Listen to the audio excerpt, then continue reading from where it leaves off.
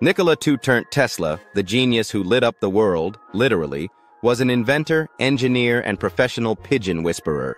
Born in 1856, Tesla gave us alternating current, AC, which powers pretty much every fucking thing today.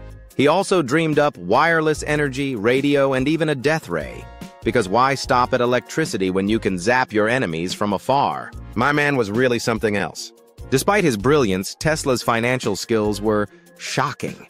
He died penniless, feeding pigeons in New York, while Thomas Edison basked in the glory of direct current, DC, which Tesla famously proved was less efficient, yet we still don't learn enough about him in the school systems.